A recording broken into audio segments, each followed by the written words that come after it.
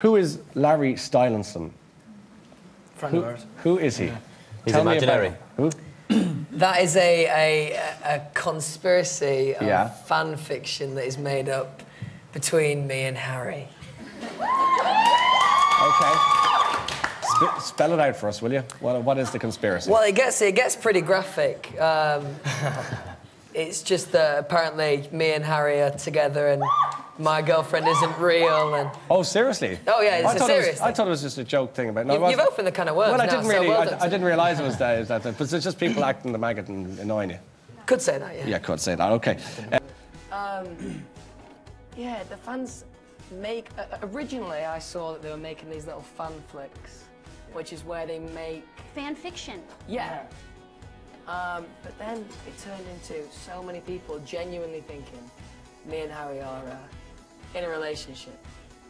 When, quite frankly, we just started off just saying that we're really good friends, then everyone said this, and then... There's a picture that'll be on Twitter next week. Yeah. His arm around him. Yeah, see, this means that we're together. It does, but haven't you kissed? No. Because I thought I saw a picture of you kissing. Everyone does that. There's one of you and that. There's someone in the middle, and we're kissing someone who's in the middle, and they cut the person out. It's good Photoshop. Yeah. What is with you two? I think it's probably because they live together, people. Okay. Just, Yeah. they think. Yeah. I think behind closed doors something else goes on. Well, because There is that two of the boys are in a relationship.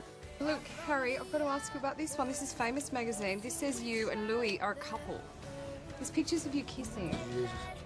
That's just weird. Is Photoshop. That is Photoshop. There was a lady. They've actually done this to me at night as well. When kissing a someone's in the lady? middle, they just take the person out from the middle and put two. It's very clever, actually. Oh, really? Yeah. So you and Louis, there's nothing going on. Nah, it's just me.